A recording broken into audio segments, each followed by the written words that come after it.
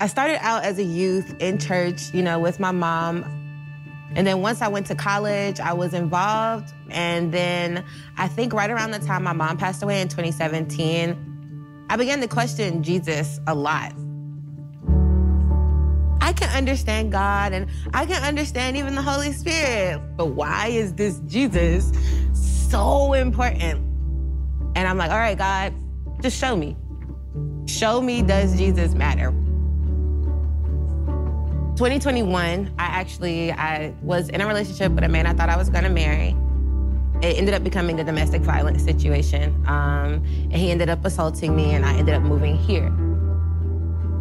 I had really, really bad anxiety. It was just that battle with everything that I'd been through. I was drinking and I was smoking and I was like, I just can't do this anymore. I need to find me again. When you grow up in church, it becomes more ritual, more religious activity. And when you come to Christ for yourself, it's different. Once I got to a place where I'm in my word, it was the most beautiful experience. Even though I'd known about Jesus my whole life, for once, Jesus was more than that picture on my grandma's wall. As I recommitted myself to Christ, I just really wanted somebody that loved him as much as I did around me. It was like a craving. One day, I was sitting in traffic.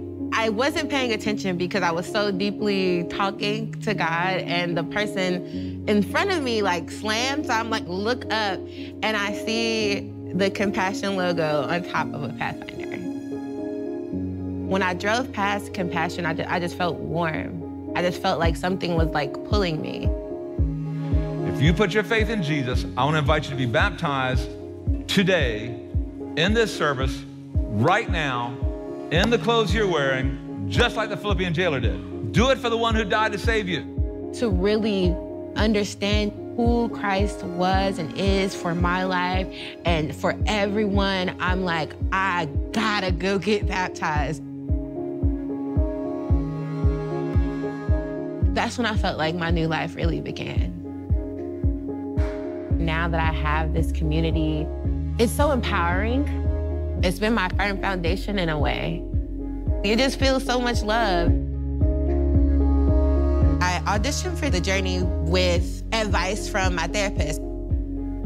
It almost really felt like a full circle moment for me from when I asked God, why is Jesus so important? And now here I am telling the story of why Jesus is so important.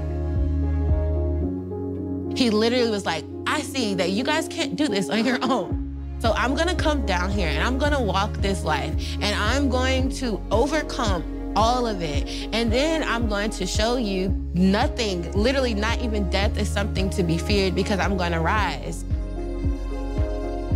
If you feel too far from Jesus, it's impossible. Jesus is constantly in pursuit of all of us.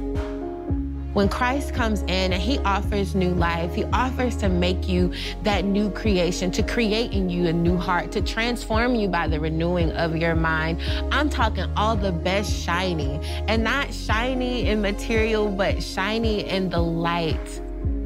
That love doesn't wait for you to take a certain step or a certain action other than saying, I believe in you. There's nowhere he won't meet you.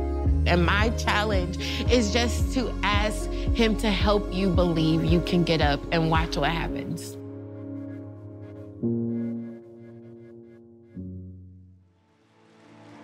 All right, who's glad to be in the house of the Lord now? Come on. Come on. There it is. There it is. All right, have a seat, everybody. Man, we're so glad to have you all here. I just love Dave's testimony. I love the fact that Jesus is now here, not stuck in a grave anywhere. And man, we'll be circling back to that. But friends, I'm really glad you're here. I'm really glad that you chose to celebrate Easter with us. And if you're brand new, we want you to know we've been praying for you to get here. I mean, no matter which one of our 7 campuses you may be on or online. I got a friend in British Columbia who texted me last night, said, man, we're going to be watching the services today. So welcome, welcome, welcome everybody around there. But listen, can we just welcome all of our new folks who are with us here today? Let's welcome all the newcomers. Thank you for coming on every campus. Love you guys. Love you, and we're glad you're here. And for the first time, we're broadcasting our Easter service on 4 different radio stations. So let me welcome everybody who's listening to the service today on Bob Country 106.9, G100, Rewind 107.9, and Hot 98.3. That's probably all the listeners that are out there. Glad to have you with us, everybody. I had an elder tell me one time, I like all kind of music. I like everything from country to western. And I was like, okay, that's kind of a narrow band there, bro. But you know what? Somebody told me I had a face that was made for radio. So this is great, right? Finally made it. And can I just say congratulations, everybody. You are participating today in the largest gathering of celebration on planet Earth. Think about it. Think about it. There is no political gathering, no national gathering, no sporting gathering that puts as many people together to celebrate one thing as we are when believers get together on Resurrection Day. And ever since the earliest days, a pastor of the church would stand in front of the fellowship and say, Christ the Lord is risen today. And then the church would respond like lions, he has risen indeed. And so Compassion Christians in Georgia, South Carolina, all over the Americas, Europe, Africa, Asia, all of our friends, let's make this historic declaration one more time. I'll lead, you follow. Christ the Lord is risen today. He is risen indeed. Okay, that's about half awesome. Here we go. Christ the Lord is risen today. Come on, hit it. All right, let's thank God for the resurrection, everybody. Come on. Now, I think it's really important for us to note that Easter is not a religious celebration. It is a celebration of a historic event. It's just like Independence Day. Easter is a celebration of something that Jesus did in history in front of thousands of eyewitnesses 2,000 years ago in a specific place that changed our world for the better everywhere on this planet. His teachings have been embraced.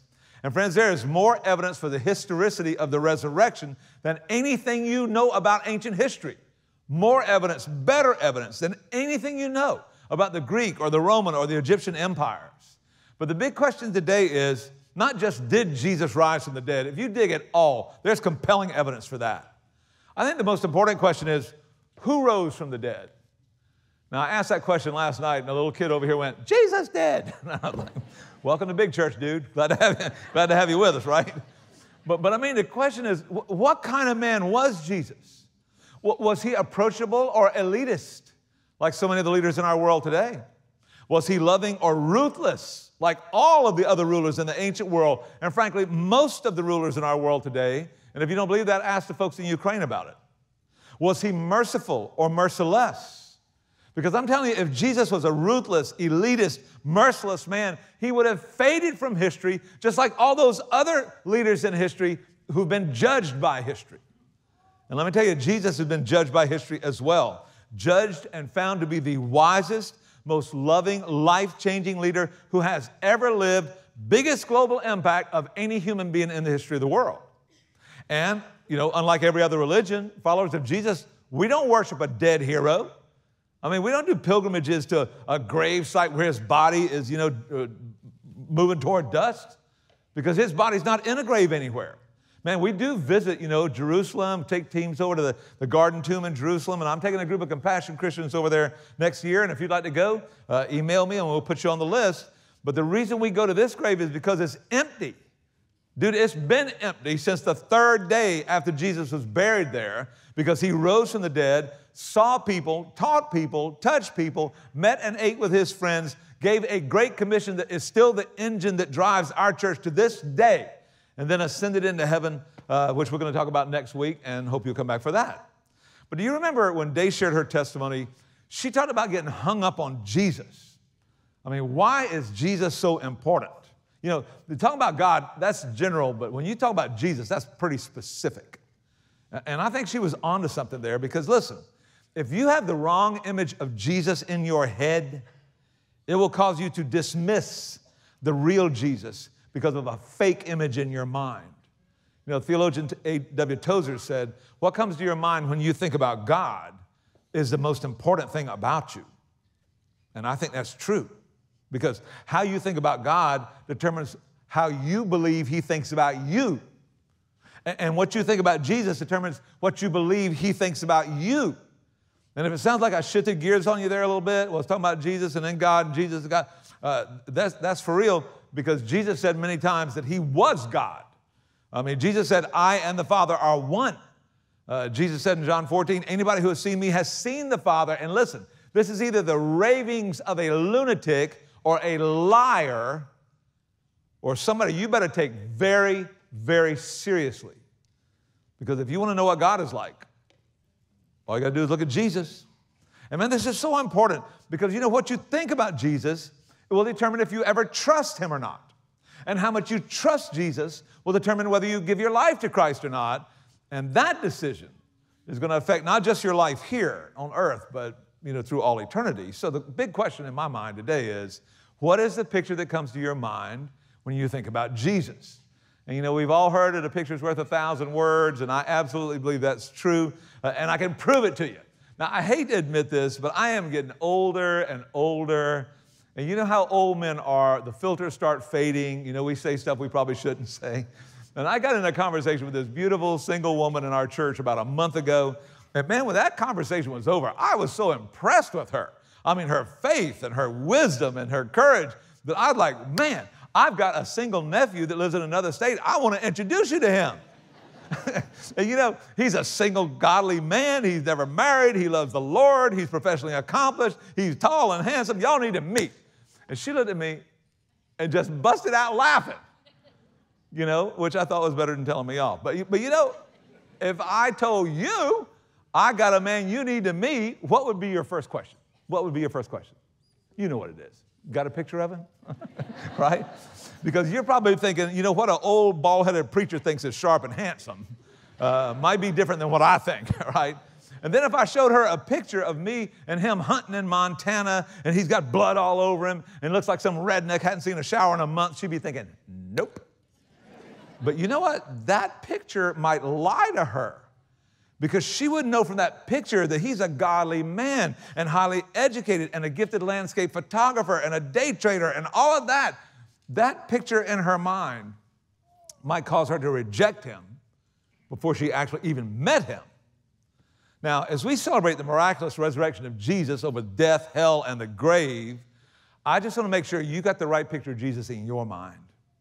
And I mean, even if you got drug in here today with 2 feet on the brakes, when it comes to faith, I'm so glad you're here for Easter, because Easter is the perfect picture of who God and Jesus are.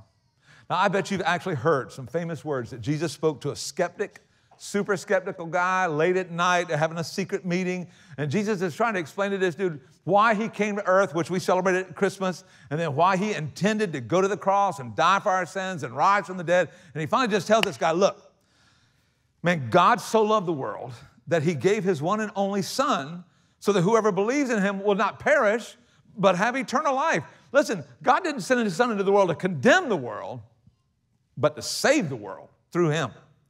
Now think about that. God sent his only Son, Jesus, on a rescue mission so that anybody who puts their faith in him could be saved. He didn't come here mad. He didn't come here angry, going to kick this thing to pieces, going to condemn the whole world. Dude, he came here to save the world. He came here to conquer death so that anybody who wants to be saved can be. And if you don't want to, you won't be. But if you want to, Jesus has now made a way for you to be saved. And friends, that's the picture of Easter. I mean, when you accurately understand who Jesus is, you know exactly who God is. I mean, the Apostle Paul, who was kind of a famous doubter, who became an all-in follower of Jesus, tried to, break it down for us. He said, look, Christ, Jesus, is the visible image of the invisible God. In other words, Jesus is the perfect picture of who God is right now. Now, friends, if that is true, why is it that so many of us, when we think about God, we don't have a picture in our mind of an all-powerful, unconditionally loving, exponentially creative teacher and leader who is patient and merciful to people who don't deserve it? Because that's the way Jesus was. I think the problem for many of us is that we already have another picture in our mind about who God is. Maybe because you bought into the lie your culture has told you about God. Can we be honest about that? Or even worse, For some of us, the reason that we don't have a correct picture of God in our mind, and it hurts me to say this, is because you have encountered some belligerent Christian online or at work or at a family reunion, and they are so obnoxious and judgmental that you incorrectly assume that all Christians are that way because God's that way. And that just ain't true. That's the wrong picture. Somebody has done you a grave disservice. I mean, can we just admit today that there are some kooky Christians out there, amen? You know what I'm saying? There might be some in here too, all right? But there's kooky people at Target. You still go there, don't you? Just saying, just saying. No, I mean, it's sad. I mean, it's kind of a heartbreaker. I talked to a family sitting right over there, right on that front row a few weeks ago. They were going to another church, serving in another church, got their hearts broken by this thoughtless, immature pastor. I mean, I know I only heard one side of the story, but wow, church hurt is tough. It's tough. And I'll tell you what breaks my heart is to think that some of us grew up in a church environment where we were taught the wrong image of God. Certainly not the image that we find in the Scripture. And man, I tell you, I've talked with too many people that happened to them to believe that's not true. It's heartbreaking. On the other hand, for some of us here today, we got an inaccurate image of God in our mind because you built it. You built the one you wanted. Maybe you went through some painful trauma or abuse or just had a run of bad breaks, and who'd you blame for it? Not the world, the sin in the world. No, you blame God. Oh, this is God's fault. You blamed him. Maybe you projected a whole lifetime of pain and disappointment onto God. And friend, can I just tell you, that is not a correct image of who God is. I mean, I remember back when I was a kid, my family went through this horrible run. I mean, I got abused by some kids when I was little. Dude, I didn't see that coming. I was too little to do anything about it. But by God's grace, he put a stop to it. Then my father drops dead in the middle of the night when he's 43 years old. I'm 11. Left my mom without a husband, me and my brother without a dad. Brutal. We didn't know how we were going to make it. But by God's grace, we did. Then a few years later, my mom started dating this guy who turns out to be a psycho, a stalker. I mean, it's mean, doing mean, illegal stuff to terrorize her. It got so bad that my mother would sit up through the night on the kitchen table with a shotgun across her knees, looking out the kitchen window, so afraid that that nut was going to show up and do something to our family again. And my mother was a country girl, you know what I mean? She was prepared to arrange a meeting with that guy and Jesus right in front of the garage. If he made the wrong move, I'm telling you. But that's how scared she was, that something horrible was going to happen to her or me or my brother. And God eventually answered her prayers and worked through law enforcement and put a stop to it, which is a really pretty cool story. I'd love to tell you. We'll tell you another time. But then my brother got in this terrible accident, and he was bleeding so bad, we thought he was going to bleed out. And then by God's grace, he didn't, and praise the Lord. But you know, sometimes you go through those seasons like that where it's like boom, boom, boom. I mean, the hits just keep on coming. And I'm thinking, God, are you out to get me here? And I was so blessed to have a really perceptive pastor who visited with me, and he reminded me, Cam, God's not out to get you, bro. He's here to save you. The world's out to get you. This world is rough. It is broken. It is run by sinful, selfish people. The world is a problem. He sent Jesus into this world to save you. And then he reminded me about how every one of those challenges, you know, God would send somebody in to help me or coach me or guide me or protect me or, you know, educate me a little bit, comfort me, you know, because years earlier Jesus had saved me. And that's the message of Easter. I mean, no matter who you are, no matter what you walked in here with today, you have a God who loves you, who sent his son Jesus to save you. And I think some of us need to just tear up some of the bad pictures that we have about God and Jesus in our mind today, and I want to help you do that. I'm going to give you 4 pictures that you may relate to about God, 3 of them really bad. Wrong picture. Maybe you'll resonate with one of them. I don't know. But one of them is the right picture. And let me tell you what I've been praying since January. I've been praying that this Easter, hundreds of people across all of our campuses who have held off, stiff-armed Jesus because of some crazy picture you got of him in your head, will get the right picture in your head this Easter and move toward him in faith. I'm praying that many of us here today, like people have done after almost every one of our services, will put their faith in Jesus and give their life to him and be baptized into Christ today on Easter Sunday. because you made that decision today. That's what I've been praying. So let me show you some pictures of God. I want to thank my friend Ashley Woolard for helping me with this. I think when some of us think about God, this is what we think about. A huge, unclimbable, insurmountable wall. Can't get through it, can't get over it, can't get around it. You're thinking about things that are so big, you just think, ain't no way in the world I can get past that. You're on one side, God's on the other, that's it. For some of us, it's because of our doubts. It's our doubts. And can I just say, doubt is normal. Listen, we had a pastor on our staff who was an atheist, right? Back when he was a kid, he struggled with all kinds of doubts, but somebody invited him to a church like this. He met a pastor there who he could talk to about all that stuff, found out, dude, there's an answer to every one of my doubts. That's why he became a follower of Jesus. That's why he's a pastor today. You don't really think God's afraid of your doubts, do you? If he's God, come on. Your questions will be easy to answer. He's been answering them for a long time. There are good answers to every doubt if you have the courage to articulate it. Listen, doubt doesn't disqualify your faith. Not as long as you got the courage to go head to head with the truth. Doubt can actually be your servant. It can make your faith even stronger. But maybe your wall is because of sin. I've had people tell me from time to time, well, I could never become a follower of Christ because I have intellectual problems with the gospel. And I'm like, really? Do you? Because I've heard people say that a lot. I've never believed it. Never believed anybody. Because you dig down far enough, and there's some autonomy issue, there's some pride issue, there's some fear, addiction, lust, illicit relationships, something they know in their head is going to kill them eventually, but they just ain't giving it up. Maybe the wall for you is you don't think God cares about you. Maybe you feel betrayed by God because he didn't answer the prayer you prayed the way you wanted it answered in the time frame that you needed it answered, and so you feel like he let you down. I'll tell you somebody else who had that experience. It was, what was his name? Jesus Christ. Jesus prayed in the Garden of Gethsemane, Lord, if there's any way, let this cup pass from me. And God said, nope, no way for you to save the world and not drink this cup. And Jesus is like, yes, sir. And he embraced it.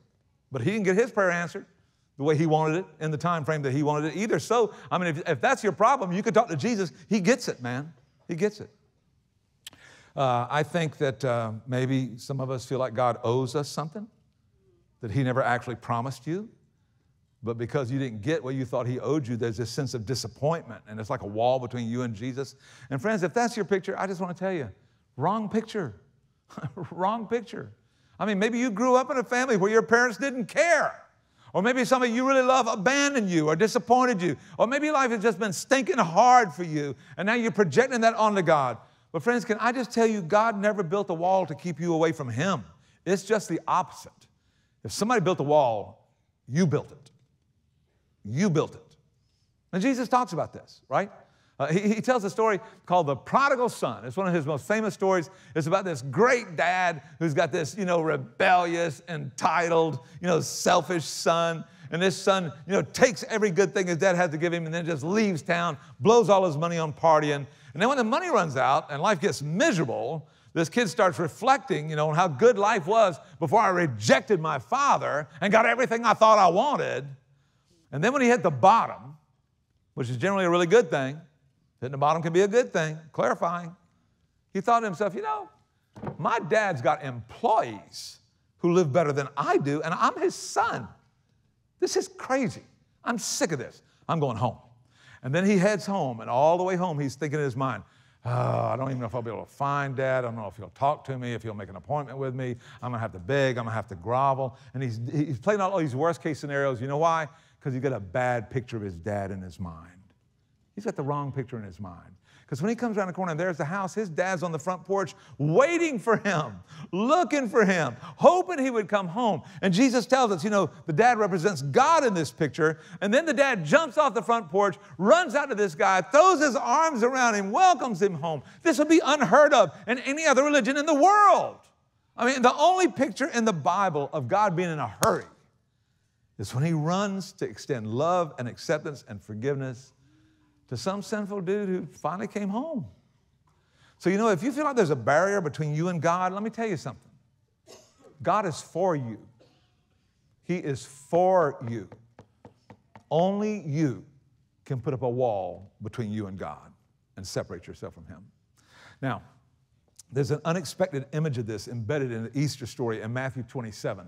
And it happens at the moment Jesus dies. It's pretty interesting. You may remember, it says when Jesus had cried out again in a loud voice, he gave up his spirit. And at that moment, the curtain of the temple was torn in two from top to bottom. I mean, the very first thing happened after Jesus died is this big curtain in the temple in Jerusalem rips in half. And history tells us this curtain was as thick as your hand. I mean, this thing was immense. It was hung up in the Jewish temple as a symbol of the massive wall of separation that sin creates between man and God. And that wall just cut everybody off from the presence of God. Only the high priest could pass through that wall only once a year, only once in his lifetime, to make a sin sacrifice for the people of Israel.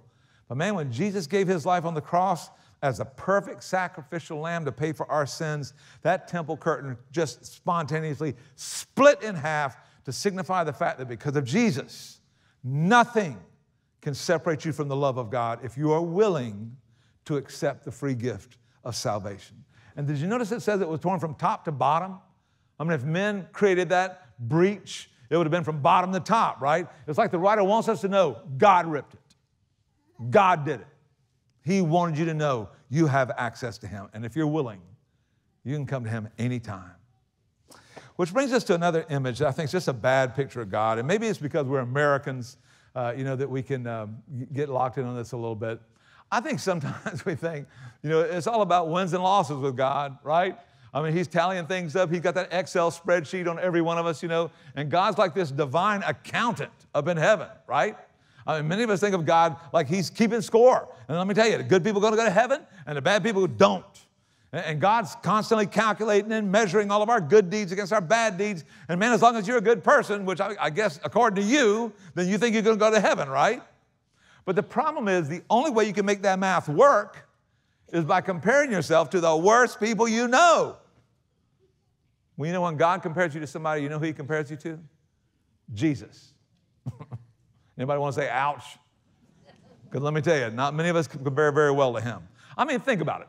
If you could get your sin cycle rate down to 3 sins a day, would that be an improvement for you?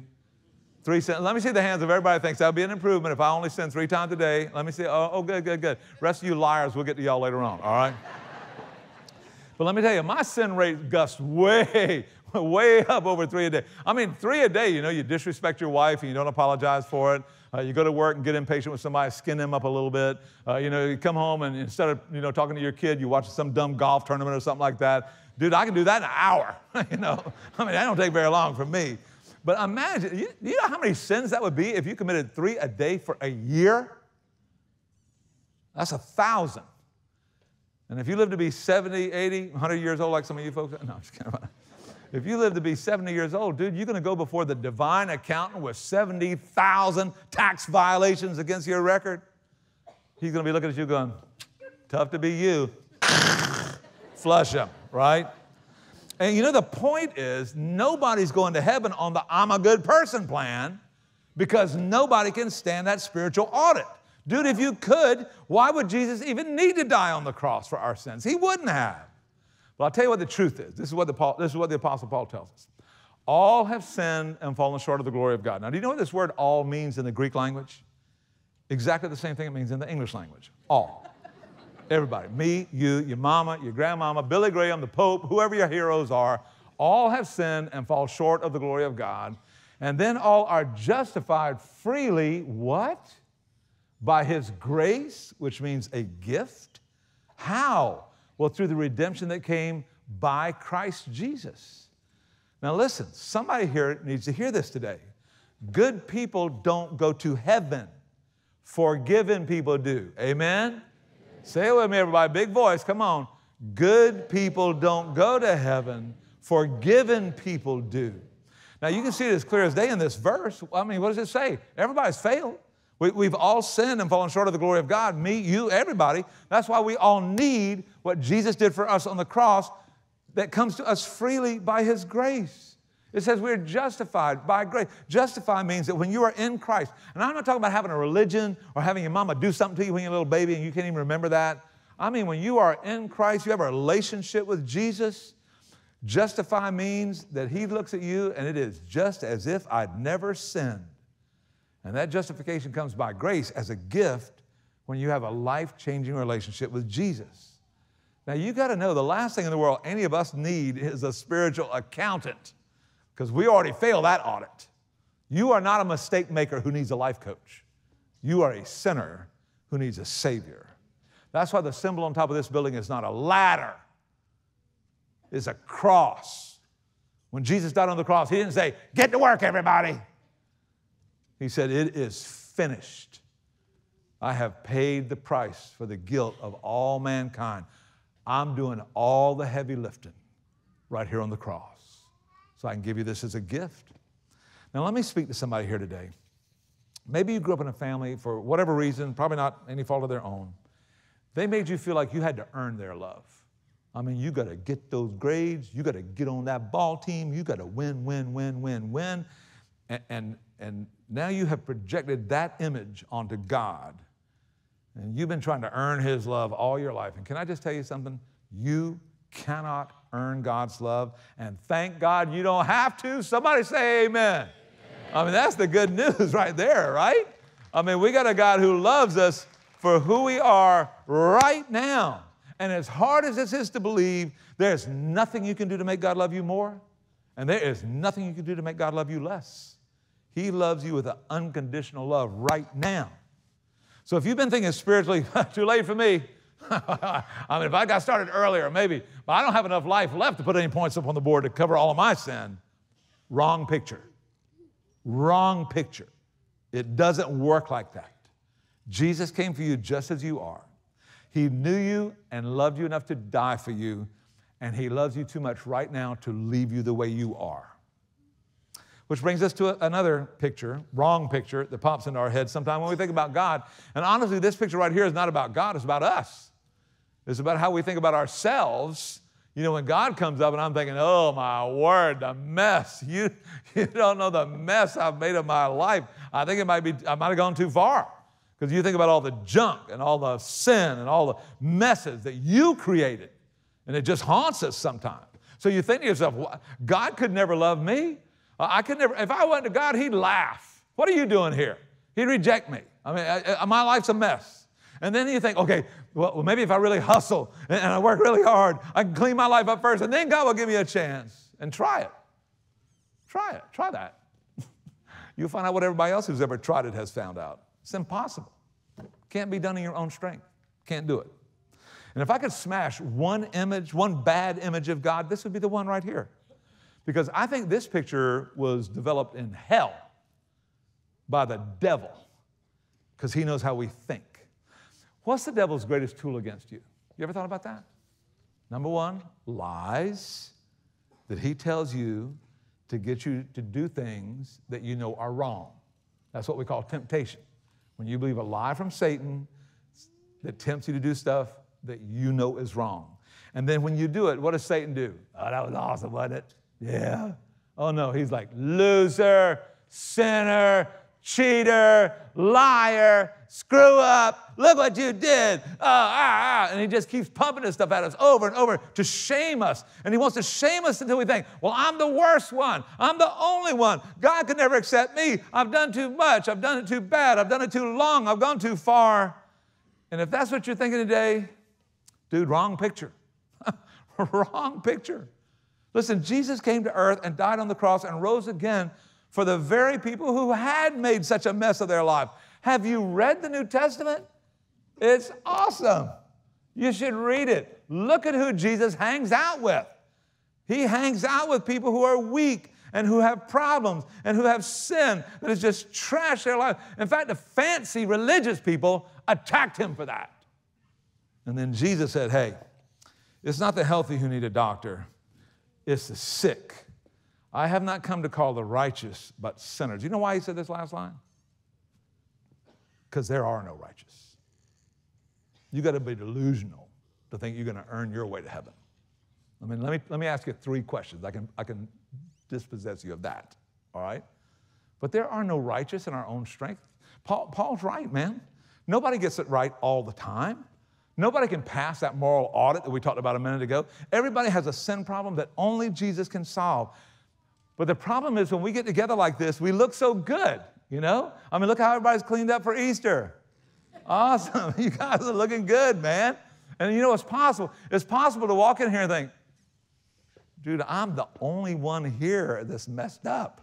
All these folks got their stuff together. I'm the only one here who's blown it. And can I just say, wrong picture. Wrong picture of the people of God, amen? Hey, here's the right picture right here. Y'all seeing this? This is the right picture right here. Just because we cover the sin up doesn't mean it's not there, right? Just because you can't see it from the outside doesn't mean we're not messed up. I mean, look at this. Look at this one right here. Ooh. I'm not even sure that's a sin, but some people think it is, you know. And so I thought just to humble myself, I would put some of Pastor Harrison's sins on my shirt here today. So you learned them from your dad, did you? Is that right? Okay, that's what I thought. That's what I thought. But listen, man, this is reality. There's nobody in this church that has more of a problem with sin than I do. I mean, nobody. I don't know who you think you are or who you think I am. I mean, there's one perfect guy. His name was Jesus, not Cam. And we all have sin that we're struggling with all the time. And we're going to fight this fight until we get to heaven. But here's the good news. The good news is that Paul says, in Christ, now again, if you have a relationship with Christ, in Christ Jesus, you are all children of God. Now, let me make a clarification because I know people are confused about this. Everybody is not a child of God. Everybody is a creation of God. Everybody is loved by God. Only people who are in Christ are children of God. You need to be clear about that. No false hope here, all right? In Christ Jesus, you are all children of God. How does that happen? By putting your faith in Jesus. For all of you who are baptized into Christ have clothed yourselves with Christ. Think about what that means. I mean, God knows we're weak. He knew we were weak when he sent Jesus to save us. He knew we would mess up. I mean, that's living in this world and in this physical body, right? I mean, in this world, we're going to struggle all the way. But man, when you give your life to Christ, it says you are clothed with Christ. And so when God looks at you, he didn't see all the mess, man. He sees Christ. He sees your relationship with Christ. It's awesome. Listen, if you could clean all this stuff up on your own, Jesus wouldn't have had to die on the cross for your sin. I had somebody come up to me after the service last night, Pastor Cam, you would never lie, would you? I was like, oh, Lord. I'm getting ready to right now. You know? But you know, hey, what's the worst lie? What's the worst lie? The lie you tell yourself. Have you ever met anybody who doesn't lie to themselves? I haven't. I hadn't met a soul. And so I'm just saying, listen, man, we can't clean this stuff up. If we could, it would be awesome. We couldn't, and so Jesus died for us so he could save us. And because that forgiveness cost him so much, if your faith is real, though you will never become sinless till you get to heaven, in this life you will sin less and less and less out of gratitude to the Lord who gave his life to save you. So those are three wrong pictures of God. What's the right picture? What's the right image? You should see God as a giver of extraordinarily expensive gifts that are free to you. You should think of a father who gives extraordinarily expensive gifts that are free to you. Now watch how clear this is in Scripture. Paul says, the wages of sin is death, but say it with me, everybody. The free gift of God is eternal life through Christ Jesus our Lord. Listen, eternal life is not something you can earn or deserve. You never will. It's a gift. It comes by grace from God because he wants to save you from the consequences of your own sin. That's why he sent Jesus. Listen, you could receive this gift today, but you will not unless you decide to receive it. It's available, but if you don't receive it, you'll die without it. Now, I've asked my granddaughter to come help me illustrate this a little bit. Where's my granddaughter? There she is, Emma Grace. Y'all welcome Emma Grace. She's rolling out here to help Papa with the sermon. Okay, baby. You know, there's 2,000 people in here. That means 4,000 eyeballs, so she's courageous, right? All right, here she is. All right, so Emma Grace, let's pretend that you are you, and that I am God, and I have this amazing gift of eternal life that I want to give you, okay? So, Emma Grace, Jesus came to earth and died so that you could have this gift of eternal life. Would you like to have this? Baby, listen, this is super expensive. Jesus died on the cross. Here, take this. This is yours. Emma Grace, please, you need this. If you don't receive this gift, our relationship is going to get broader and wider and weaker and weaker. Please, baby, take this gift. Emma Grace, you have to take this gift to be saved. Please.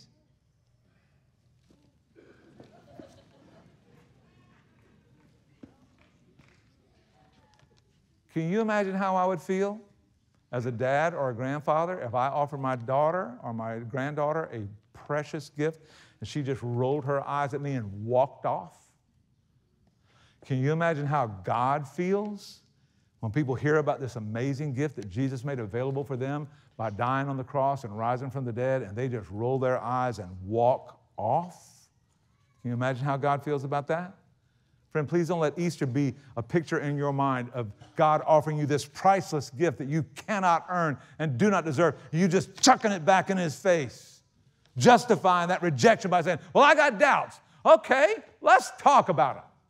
Come on, man, sit down with somebody who knows some answers, and let's talk about your stinking doubts. Well, Cam, I've made such a big mess of my life. I don't think God would love me. Yes, he does. He knew all about the mess you made out of your life long before he sent Jesus to save you. Listen, you don't think God ever looks down from heaven and goes, can you believe what she just did? No, that's what your parents do. God already knew, all right? God already knew. So let's talk about these doubts. Let's talk about this mess. And then, okay, you got me. What do I need to do? How do I receive this gift of eternal life? Easy as ABC. Now, you got to receive it. A stands for admit. Everybody say admit. Admit you got a sin problem only Jesus can solve. Get honest for the first time in your life. Admit the sin that you have committed has separated you from God. Be honest and admit what you and God and everybody who knows you already knows. Listen, theologian Paul Tripp said, if you minimize your sin, you will never seek the amazing grace that's yours in Christ Jesus. So stop minimizing and admit. The B stands for believe. Believe Jesus is the answer to your sin problem and ask him to be the Lord and Savior of your life. Put your faith and trust in Jesus, not in some religious ceremony that your parents had done to you when you were a little baby you can't even remember, not in good works, which are crazy to start off with. Put your trust in a relationship with Jesus. Talk to him. He's alive. He hears. Pray to him. Talk to him. Tell him you have a sin problem. Ask him to be the forgiver of your sins and the leader of your life. And then commit your life to Jesus by repenting of your sins and being baptized into Christ. You know, repentance means to be willing to change. It doesn't mean you change automatically all just like that. But it means you're willing to change, which means you walk in a direction and you finally realize, whoa, this is wrong. This hurts. This is bad. This is not good for anybody. But rather than just push it on through, which we've all done 1,000 times, you stop and you turn back 180 degrees and you start moving in the right direction. And here's the cool thing about repentance. The longer you move in the right direction, the stronger you will become. And the more Christ-like you will look. It won't happen in one day, but dude, that process is amazing. And then baptism is frankly just an image of what we're celebrating here today. Listen, baptism is a drama in which you get to play the part of Jesus in a reenactment of the death and burial and resurrection of Christ. I mean, think about it. When you saw somebody be baptized a minute ago, when you go under the water, it's just like when they laid Jesus in the tomb. And while you're under the water, your eyes are closed, you're not breathing, you're trusting somebody else, just like Jesus for 3 days was dead in that tomb. And then, man, when you come out of that water, bursting out with new life, it's just like when Jesus came out of the grave. And you come out with new life because you are now putting your trust in him, not your good works, not religion, not anything else. Friends, there is not a single example of anybody coming to Jesus after his death on the cross and resurrection who was not immediately baptized into Christ. Have you done that? Don't take my word for it. Read the Bible. Read the New Testament. Have you done what people did in the New Testament? Been baptized into Christ on the basis of your faith? You know, Paul wrote about this. He said, don't you know that all of us who were baptized into Christ Jesus were baptized into his death? We were therefore buried with him through baptism into death in order that just as Christ was raised from the dead to the glory of the Father, we too might live a new life. Now, friends, you need to realize something. Jesus did not come to this planet to make bad people good. That's the wrong picture. He came to this planet to make dead people come to life. spiritually dead people come to life. And it happened for Day, happened for me, could happen for you too. Now take a look at this card that was on your seat when you came in today. This is a seed card. Now this is the craziest thing I've ever seen. You can take this little card and put it in a pot of dirt and water it, and it'll start growing stuff. It's crazy. I mean, you should try this. Try when you get home. If you put this in a nice pot of dirt, water a little bit, 1 week from today, this is what you'll see.